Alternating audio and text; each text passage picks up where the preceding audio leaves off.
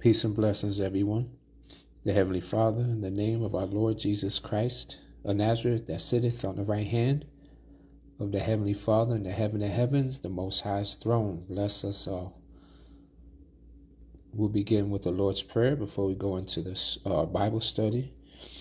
Our Father, which art in heaven, hallowed be thy name. Thy kingdom come, thy will be done on earth as it is in heaven. Give us this day our daily bread, and forgive us for our sins, as we forgive those that sin against us. And lead us not into temptation, but deliver us from evil. For thine is the kingdom, and the power, and the glory forever. All praises to the Most High, in the name of our Lord Jesus Christ. Amen. So we're going to read from the book of Ecclesiasticus in the Apocrypha, and verse 1, Ecclesiasticus chapter 21. Book of Ecclesiasticus chapter 21 and verse 1.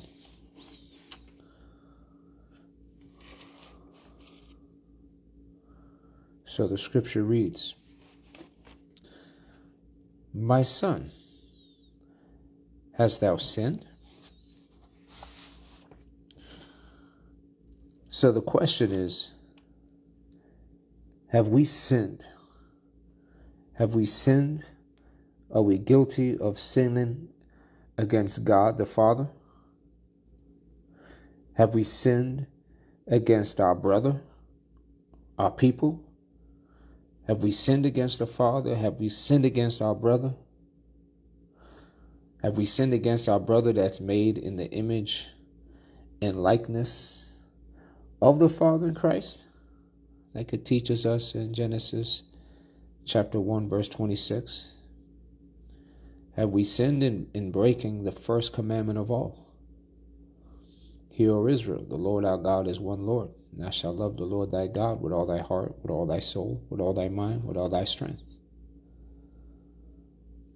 That's the first commandment of all, that we're to hear with attention and obedience that the Lord our God is one, and we're to love him with all our heart, soul, mind, and strength. So have we sinned against the Father? Have we sinned against our brother that's made in the image and likeness of the Father in Christ? Have we broken the second commandment of all, which is to love thy neighbors thyself? And to love our neighbors ourselves. We're not to bear grudges against our brother. We're not to hate our brother. We're not to take vengeance upon our brother, even though they may have sinned against us, although they may have trespassed against us, although they may have offended us. We're not to grudge. We're not to retaliate. We're not to hate. But we are to, in any wise, thou shalt in any wise rebuke thy neighbor, meaning out of love, correct your brother for his sin and trespass against you. So, my son, hast thou sinned? Have we sinned against God the Father? Have we sinned against our brother, made in the image and likeness of the Father in Christ? Do so no more. So the scripture's teaching us that if we have sinned against our brother, the Most High, our people, do so no more. Don't do it again. Like Christ taught in John chapter 8. Neither do I condemn thee. Go and what? Sin no more. Sin no more. That's what the scriptures teach us.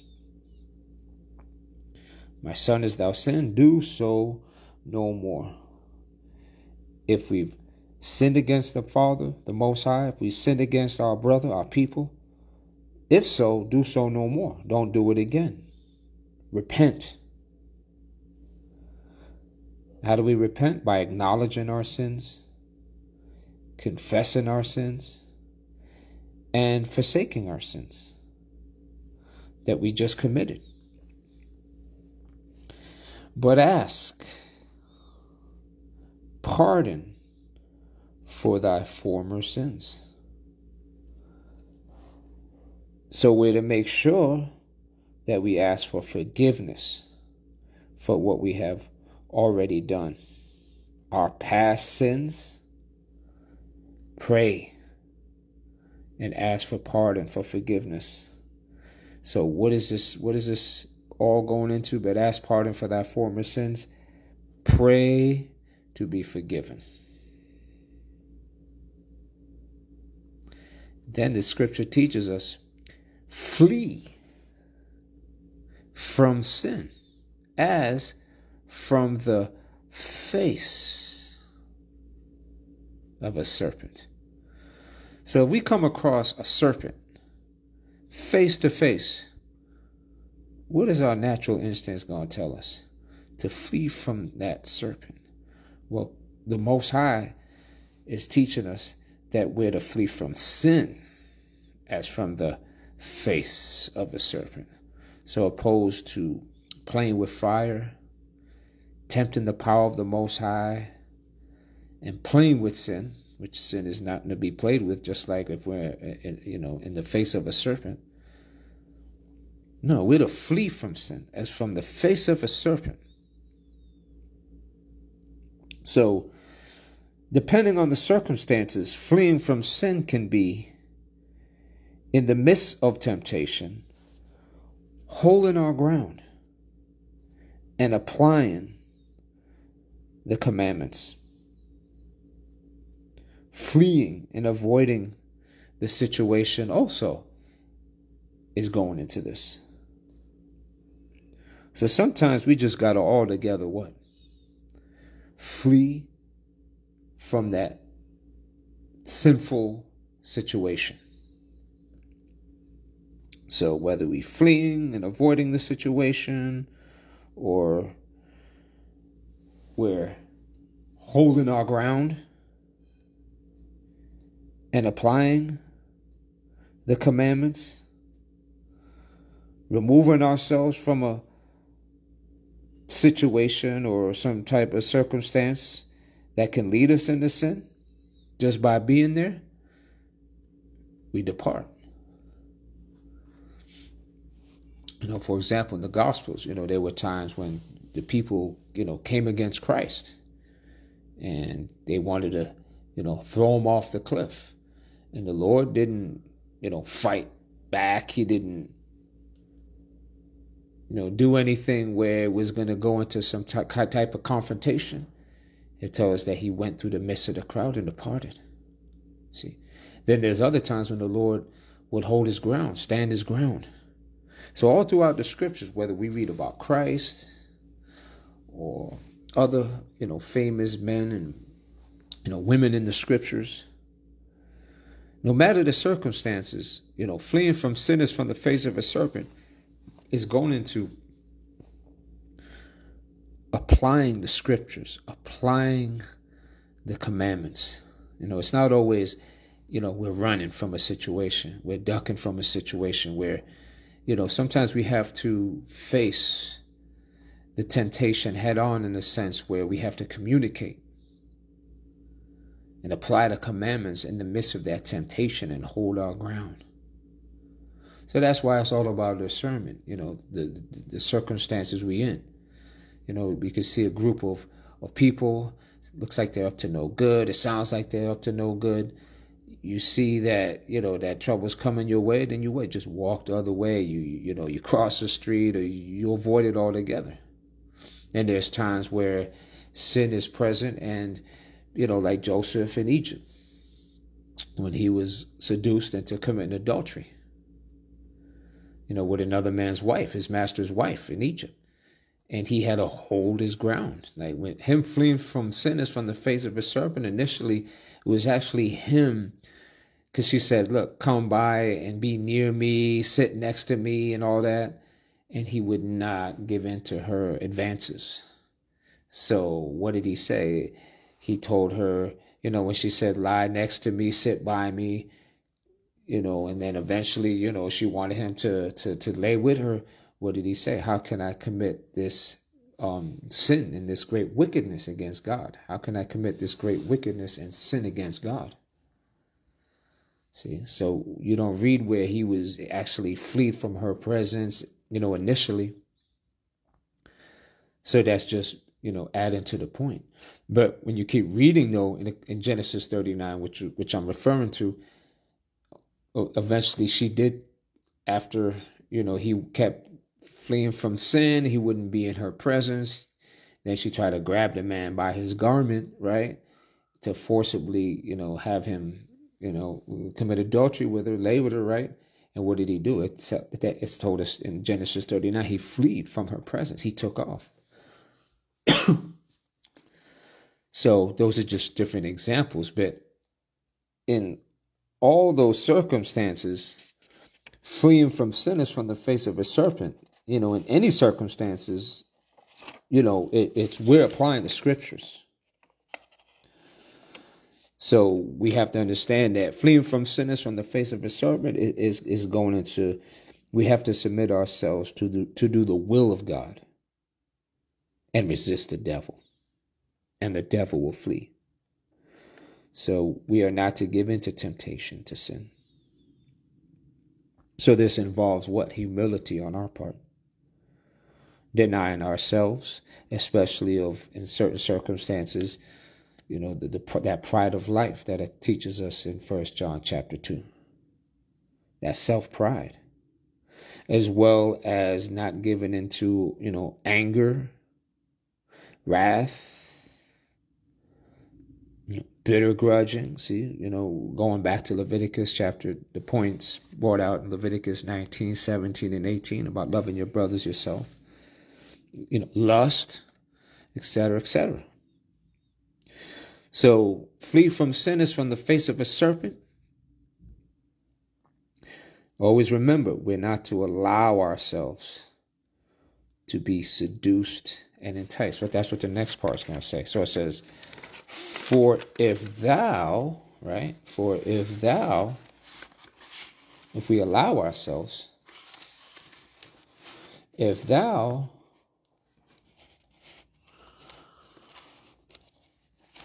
bear with me one sec.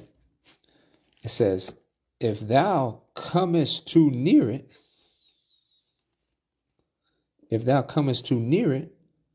meaning sin, because we're to flee from sin as from the face of a serpent. It, meaning sin, just like that serpent, will bite thee. So that's a heavy point the Lord is teaching us in this verse here. Don't give into the temptation of sin. We're not to allow ourselves to be seduced. That's what I meant by, for if thou comest too near it. Meaning we are not to allow ourselves to be seduced, to be enticed. Especially when we feel we're being drawn away to sin of our own lust, of our own desire, or weakness, to feed into the temptation of sin. Because if we feed into it, meaning sin, will bite thee. It will bite thee. The teeth thereof are as the teeth of a lion, slaying the souls of men. So we just read, if thou comest too near it, it will bite thee. The teeth thereof as the teeth of a lion, slaying the souls of men. Once sin is conceived in our mind, it bringeth forth sin. And sin, when it is finished, bringeth forth death. That's the book of James chapter 1. That's what this scripture is teaching us. It will bite thee. The teeth thereof is the teeth of a lion. We won't be able to escape. For if thou comest too near it, it will bite thee. The teeth thereof are the teeth of a lion, slaying the souls of men. We're not going to get away. That's what the Most High is showing us in this verse. We're not going to get away with sinning. We're not going to get away. That's why I say all iniquity, meaning when we give in to sin, Because remember, the scripture in James says, every man is tempted when he is drawn away of his own lust and enticed. And when sin is conceived, it bringeth forth sin. And sin, when it is finished, bringeth forth death. All iniquity is as a two-edged sword, the wounds whereof cannot be healed. So a two-edged sword, the damage that it inflicts, it's deep. It cuts deep. And the wounds of the Most High is trying to warn us, look, these wounds, that they're not, they're not curable. They're incurable. That's why the Most High is warning us that when it comes to sin, don't even tempt the power of the Most High. Don't even try the power of the Most High. Because if thou comest too near it, because we got to understand that part there where it say, for if thou comest too near it, see, that means that we're allowing ourselves to be seduced. We're allowing ourselves to be enticed. If thou comest too near it, it will bite thee. When sin, when it is finished, bringeth forth death. So we gave the example of, we spoke about at least the example of Joseph in Egypt. I just wanted to read the scripture. Also in the Apocrypha. Let's go to 1 Maccabees, right? 1 Maccabees chapter 2, right? And I wanted to read this verse here. This is a really good scripture here. We didn't read it in Genesis 39. You can read it on your own for homework, so to speak. But this is going into what we just spoke about. So this is the first, let me show you where we're quoting it from, word for word as it is written. The book of 1 Maccabees chapter 2. And I believe here in 1 Maccabees 2, Mattathias, the father of Judas Maccabees and his brethren, was exhorting Israel to, to not turn to the right or to the left of our religion. I used the word that he spoke, which is our righteousness, which is the commandments of the Father through faith in the Father in Christ, right? So this is, I'll read 1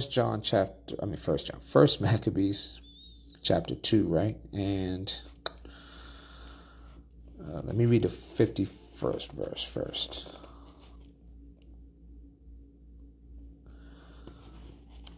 Let me read from the 50th verse. Actually, I'll read from 49 since I mentioned about Mattathias. So it says, now when the time drew near that Mattathias should die, he said unto his sons, now hath pride and rebuke gotten strength. So, like it tells us at 1 Maccabees 1, when the Greeks came into power, evils multiplied on the earth.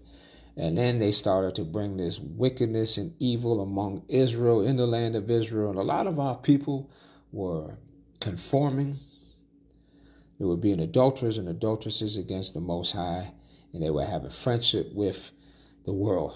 They started to conform. So pride, rebuke, it just kept increasing unto more ungodliness. And the time of destruction, see, and the wrath of indignation. Now, therefore, my sons, be zealous for the law and give your lives for the covenant of your fathers. See, that was an exhortation of Mattathias to his sons and all Israel. That was about the Most High's righteousness. Check out what he says. Call to remembrance what acts our fathers did. See, so you got the book of Acts, right? Which the apostles and the church did by the power and authority of our Lord sitting on the right hand of the Father, right? But you also had at the acts of our forefathers going into the history before them. That what they did in their time. See, so there's the whole Bible is books of Acts, right? So it says, so shall you receive great honor. See, honor of who? Of the Most High in Christ. And an everlasting what name? Meaning a name that endureth forever. A reputation. Works that endure forever. So let's skip up to verse 53. Joseph, in the time of his what? Distress. See, so that was a very Joseph went through many distressful situations. But one in particular that stands out that we mentioned was in Genesis, the 39th chapter. When Joseph, it's going to tell us, Joseph in the time of his distress kept the commandment and was made Lord of Egypt. So Joseph, when he was in the land of Egypt, was eventually made the Lord of Egypt. He was second to Pharaoh in power in Egypt. But he first had to what? Suffer for God's sake, for the keeping of God's commandments' sake, for of an everlasting name. See, Joseph has an everlasting name. Obviously, the everlasting name is not going into the pronunciation of his name. What gave Joseph an everlasting name was his what? His works. And through his works, Joseph's reputation is known as one who is what? Faithful to God. Faithful to God. Because Joseph, in the time of his distress, see, so when he was in Egypt, in Potiphar's house, his master's house, Potiphar's wife was making advances towards Joseph in an adulterous way. And she was trying to seduce the man to be near her, to sit by her, and eventually lie with her. And he said, how can I sin and do this great wickedness against God? See? But when he was in the midst of that temptation, it was very, very, it was a distressing situation. But he still what? Kept and guarded with his life the commandment. What commandment? Jacob taught Joseph the Most High's righteousness. Remember the 10 commandments where we read about thou shalt not commit adultery. That's not the first time that man was given commandments. When the Most High in Christ created Adam and the rest of mankind in the image and likeness of God in Christ's righteousness, Adam had laws. He had commandments. So did the generations after him. Abraham feared God. Isaac feared God. Jacob feared God. And they taught their children. Jacob taught his children to fear God. So Joseph, in the time of his distress, kept the commandment. What commandment? Well, let me just get it real quick since we mentioned it. I'll get it in Genesis 39.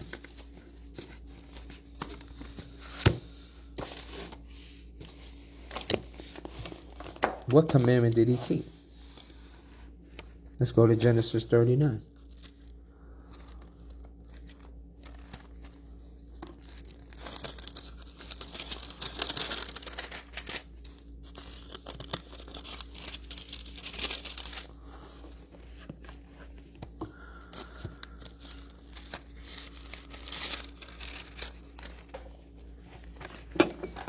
Genesis chapter 39.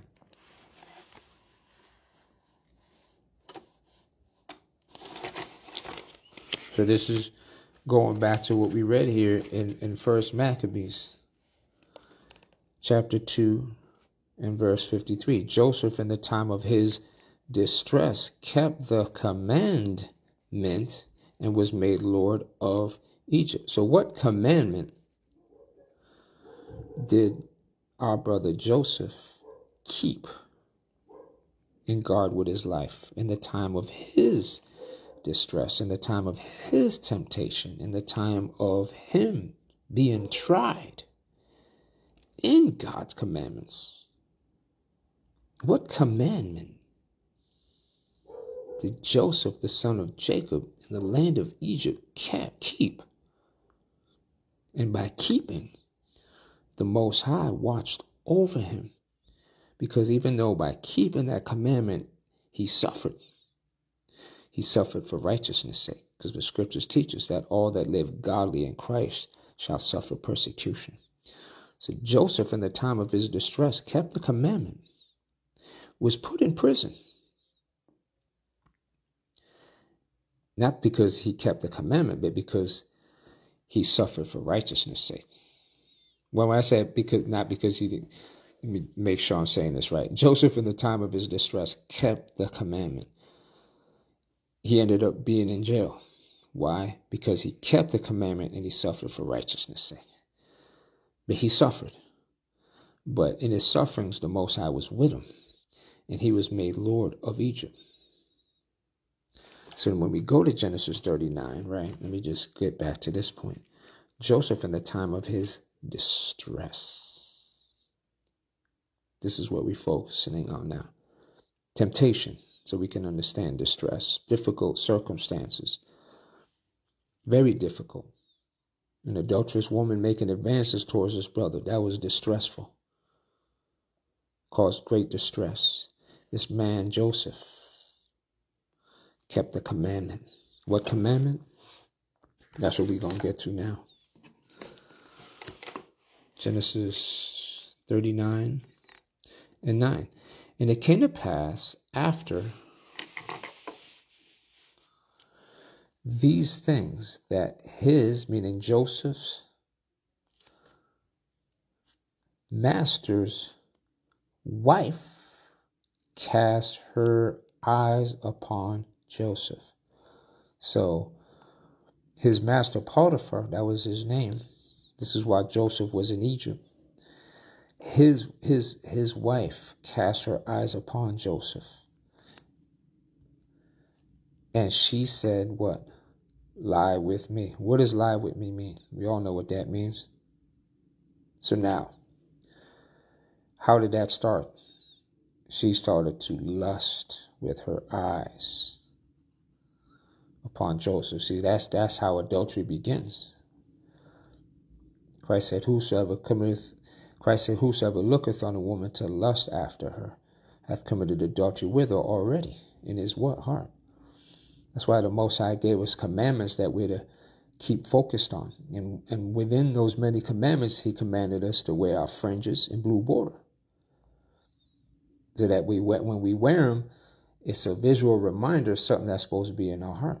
The Most High told us that when we have the fringe blue border, that we may look upon it. See, wearing the fringe blue border is about us, not about others looking upon us, like the Pharisees made it. Oh, look at me. Look at my fringe blue border. Enlarge them. See, they didn't have the right spirit behind the context of that commandment. So when we wear our fringe blue border, what does that represent? That we fear God and keep his commandments, that we observe and do the commandments of the Most High. It's actually a commandment that he gave us, that when we wear these fringes, we look upon them. Because if we don't keep our eyes on God's commandments with those very same eyes, those eyes could be used to go a-whoring from God, to serve another God. This woman she cast her eyes upon Joseph and she said, lie with me. What did Joseph do? But he refused. Joseph refused to what? Lie with her, because Joseph had God's commandments written in his heart. That's why I said, but he refused. And said unto his master's wife. And this goes back to the point about fleeing from sin, as from the face of a serpent. That doesn't necessarily always mean that in the midst of temptation and trials that we're actually running from the situation. Perhaps in certain circumstances, that is the right course of action. But this is not, he's not in a situation, at least not right now, where, she's saying, lie with me, and he just runs out the house. Nah, this brother can discern. No, I have to communicate to her. I got to let her know what I'm about. And hopefully, this woman stops. So it says, but he refused and said, that's what we hope in these circumstances. I'm not saying that's exactly what he was thinking. But that, in those circles, that's what we hope, and what I'm saying, it's not just talking about adultery. It could be talking about the temptation to, slander someone, bear false witness, to do something out of grudging, to do something begrudgingly, out of anger. So it says, behold, my master, what if not what is with me in the house? And he hath committed all that he hath to my hand. So basically, Potiphar, he entrusted Joseph with so much power that it's like he ain't got to worry about Joseph. He didn't have to keep tabs on him. It's like he gave Joseph autonomy and authority over his whole house. He hath committed all that he hath to my hand. There is none greater in this house than I. I'm the greatest man in this house, in my master's house. Neither hath he kept back anything from me, meaning everything in this house, I have the authority to do what's right. See? But thee, meaning hands off when it comes to you.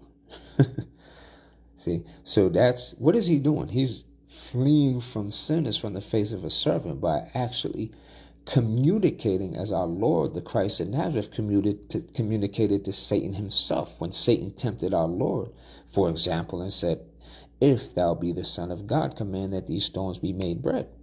You don't read where Christ ran from Satan and from thence he fled from Satan. No, he took the devil literally by the horns and said, it is written, man shall not live by bread alone, but by every word that proceeded out of the mouth of God doth man live.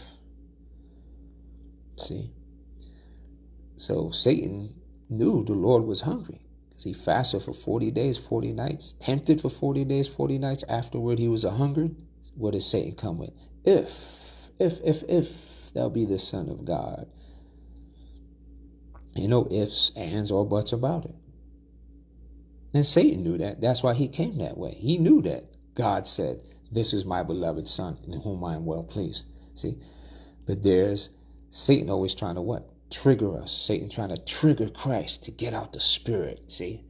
That's that pride of life, trying to get him to perform this miracle, to prove, see, to show that he is the Son of God.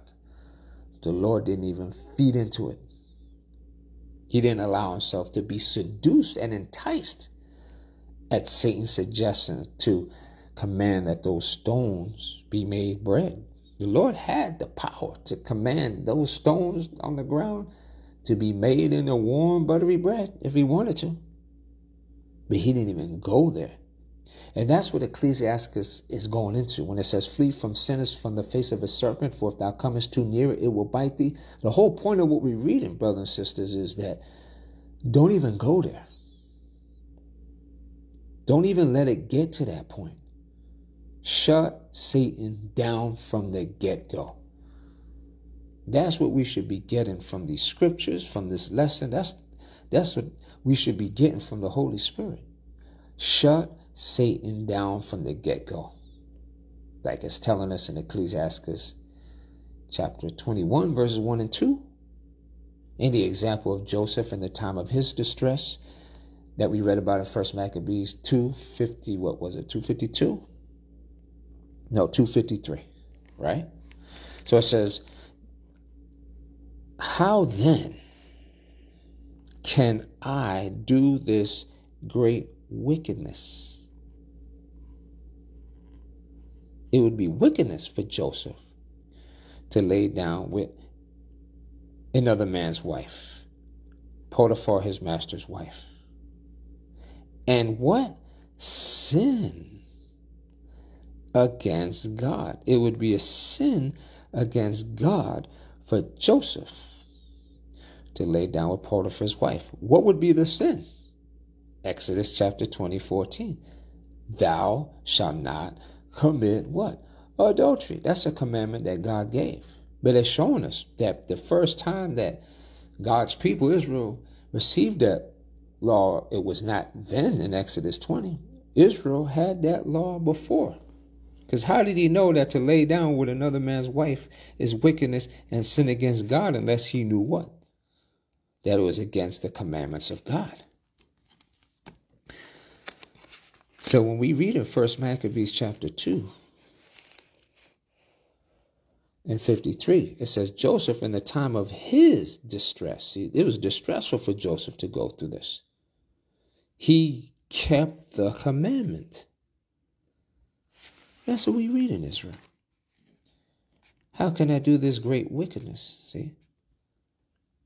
You listen to, in music, a lot of music, rap, R&B, a lot of this music promotes this sin. Like it's not great wickedness and sin against God, but it is. So what is Joseph doing here? He's holding his ground. He's actually fleeing from sin as from the face of a serpent by what? Not allowing himself to be what? Enticed and seduced. He's holding his ground. He's communicating as our Lord did with power, the commandments of God. Like the Lord rebuked Satan and said, it is written in the law of Deuteronomy chapter 8, man shall not live by bread alone, but by every word that proceedeth out of the mouth of God doth man live. Christ knew that his life source was the Most High and his word, and that man doesn't live by bread alone. The Lord was not going to command the stones to be made bread, because his life source is the Most High and his word, and that's what sustains him. So Satan had to come another way. Just like this woman, she going to try to come another way. Let's read on about that. So it says, and it came to pass. So then it said, and it came to pass as she spake to Joseph day by day, that he hearkened not unto her. So what is he doing? Fleeing from sinners from the face of a serpent. He couldn't leave out of the circumstances physically. He couldn't physically remove himself from this circumstance. But what he could do is physically not be around her, to lie by her or be with her, see? So it said, and it came to pass as he spake to Joseph day by day, that he hearkened not unto her, to lie by her or to be with her. So why, is these points being emphasized the way that they are? Because apply this not just to the sin of being seduced into committing adultery, but it could be, seduced into committing the sin of smoking weed and getting high, and taking drugs, drunkenness, giving into anger, giving into pride, giving into vengeance. We have to make sure that we are applying we're fleeing from sin is from the safe face of a serpent by applying the scriptures and not feeding into the seduction. We're not feeding into the enticement.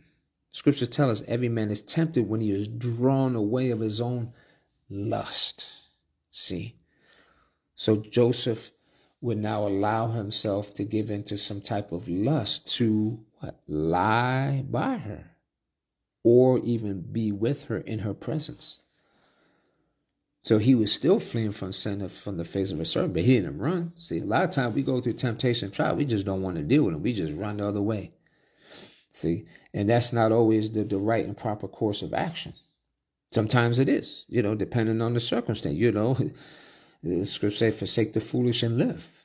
There's certain circumstances where I got to bounce. I mean, there's scriptures and there's wisdom behind that. There's discernment behind it. There's scriptures talking about when you're in the midst of foolish people, observe the time and you bounce. See, they'll be like, look at your watch. I got to go. I got a call. I got, and you just get out of that situation. But sometimes you have to stand there and hold your ground, and you have to communicate. Especially in a circumstance like this, because if he play around with it and just flees from her presence, that's not communicating. We got to communicate the scriptures. When Satan dealt with Christ, how did Christ deal with Satan? Did he run from Satan? Did he flee from Satan? No, for 40 days, 40 nights, he was tempted of the devil. He didn't eat or drink. That's how he was able to be on the level to tell Satan, man shall not live by bread alone, but by every word that proceeded out of the mouth of God doth man live. For 40 days, he didn't eat or drink, and he was tempted throughout. It tells us in the scriptures. It's not like 40 days he didn't eat and drink, and then Satan came. No, Satan came at him for 40 days, and 40 days and nights, and then afterwards the Lord was hungry, and then Satan tried to jump on that with the quickness and said, look, if thou be the Son of God, command that these stones be made bread. And then the Lord came back the way he did. Because that's communicating the scriptures. See, so in this case, Joseph had to tell this woman that it's great wickedness and sin against God for me to do that with you, to commit adultery, to lay with you. So we apply that to any and all commandments of God. We communicate the scriptures.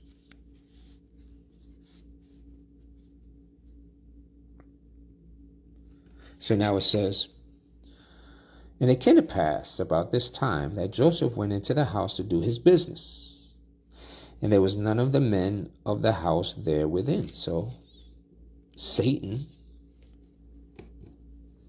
and his nature is going to try to what?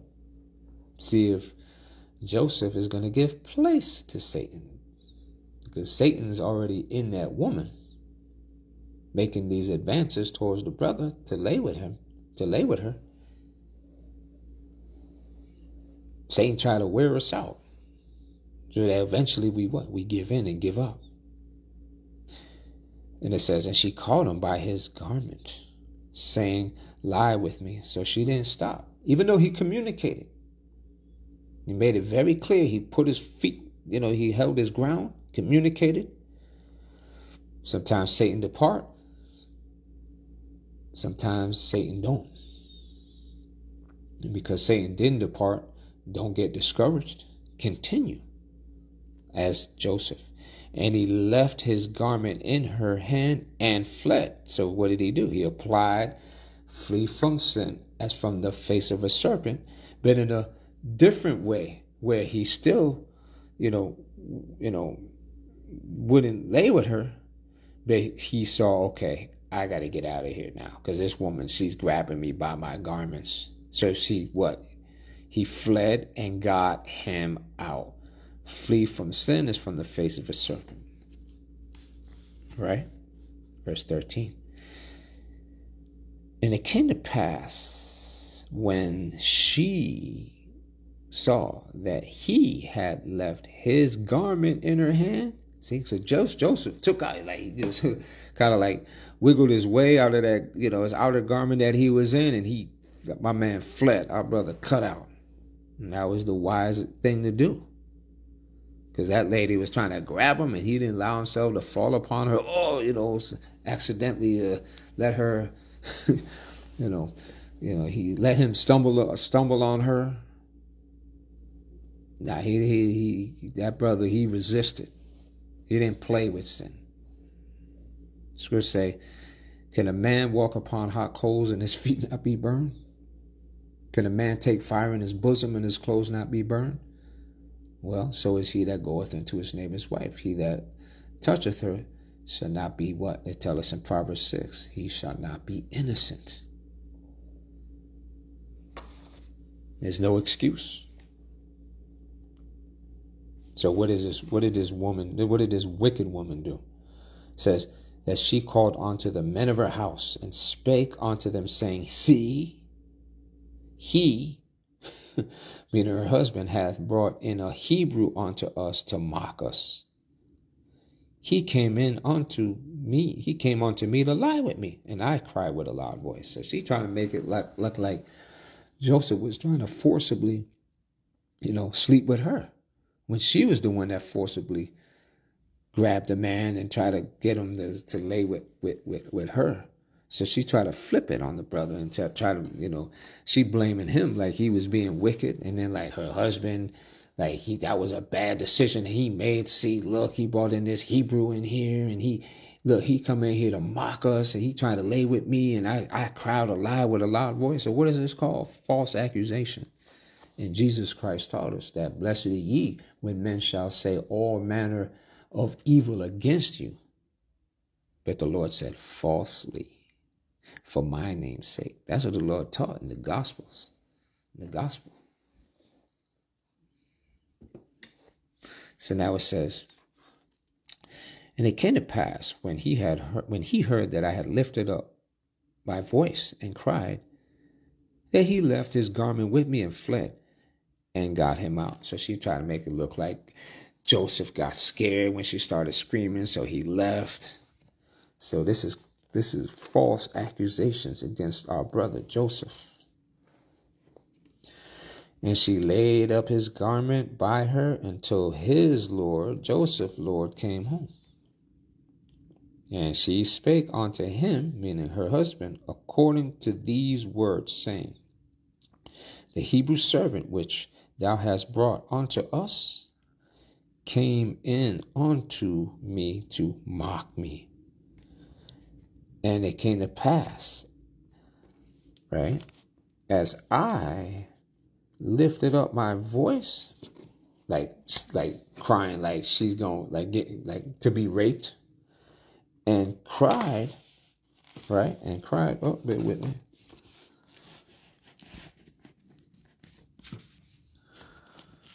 And cried, right? Oh, I'm in the wrong. Cried, right? Just bear with me 1 second. So it says,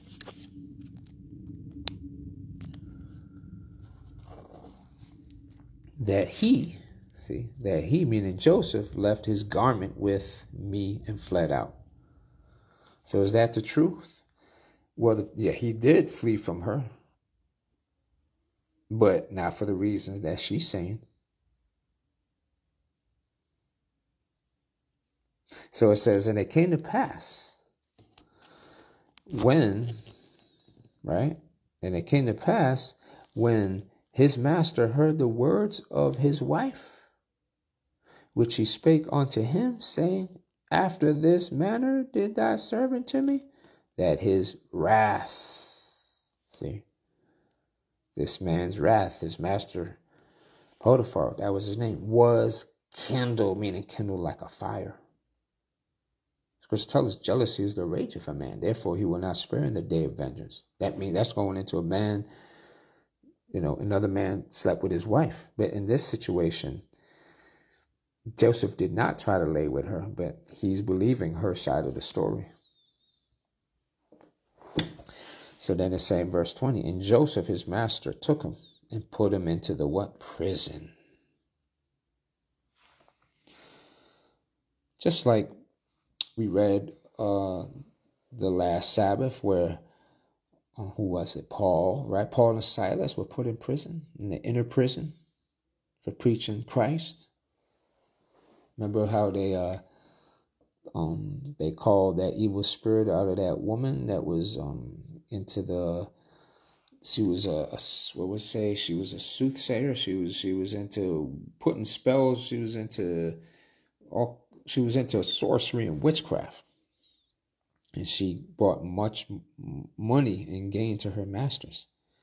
See, when Paul and Silas was preaching, people, were repenting, and then this woman,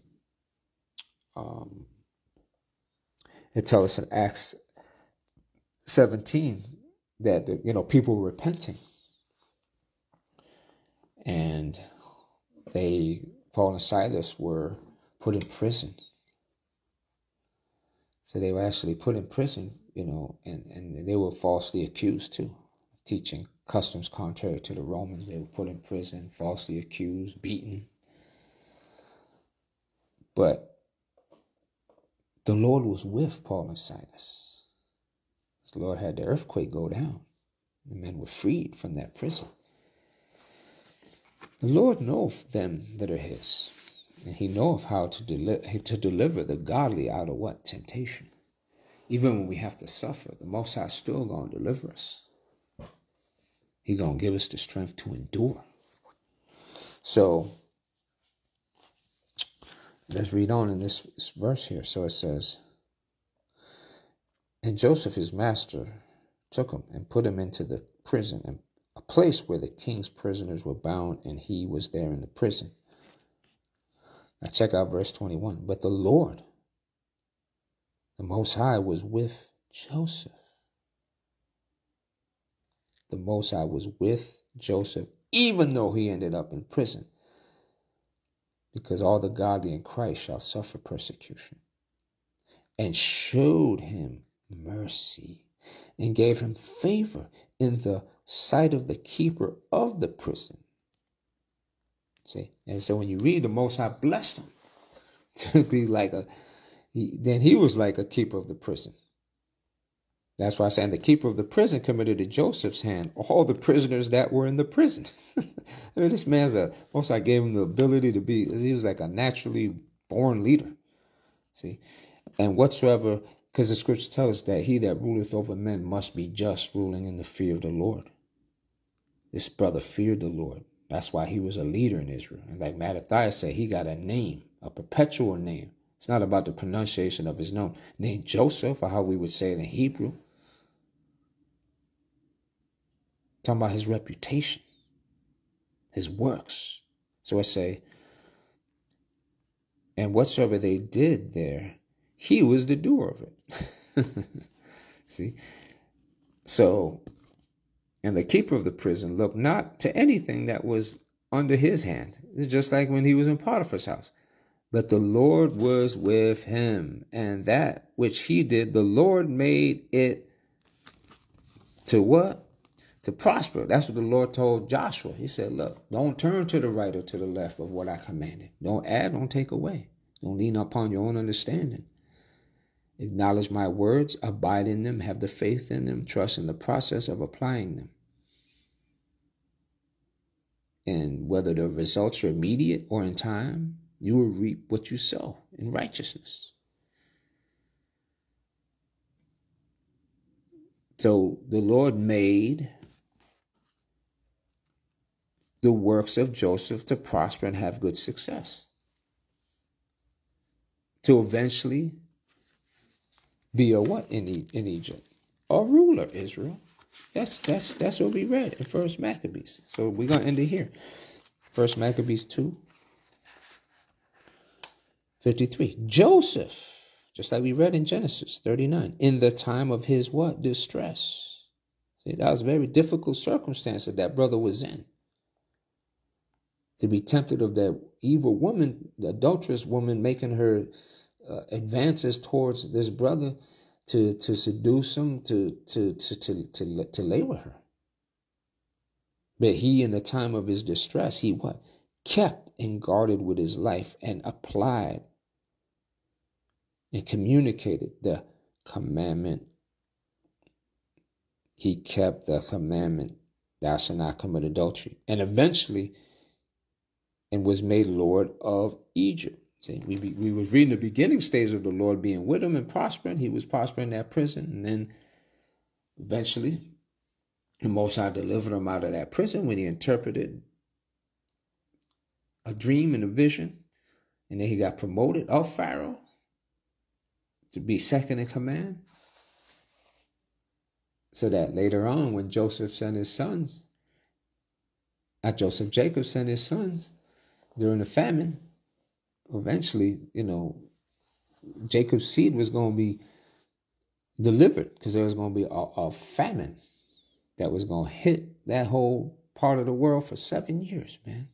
So that had to be prepared for. And the Lord showed that to Joseph in a vision. He was in a dream.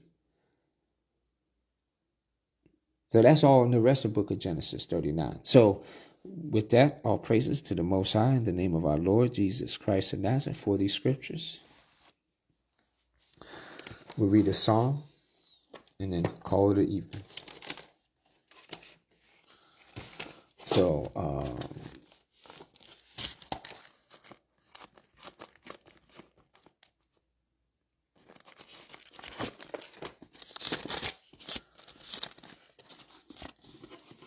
we'll read Psalm 119, verse 33.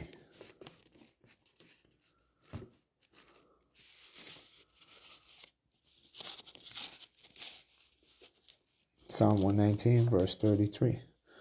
So it says, Teach me, O Lord, the way of thy statutes, and I shall keep it unto the end. Give me understanding, and I shall keep thy law. Yea, I shall observe it with my whole heart.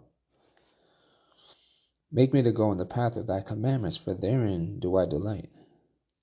Incline my heart unto thy testimonies, and not to covetousness.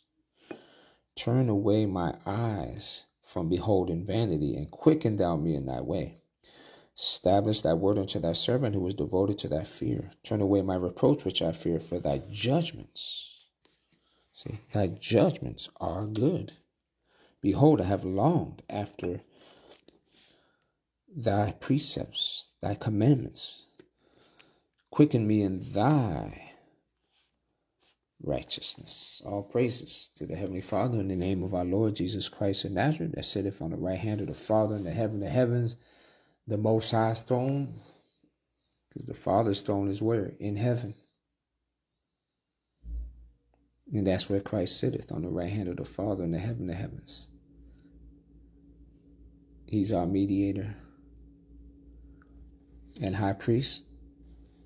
He's our Savior. And at his second appearance, all his enemies are going to be made his footstool. And the final enemy that's going to be destroyed is death, because the dead in Christ shall be risen to be made immortal. All praises to the Most High in Christ. All right, Israel, peace and blessings to your home. Stay strong, keep enduring. Most High in Christ bless you all. Have a blessed evening and rest of the week. All right.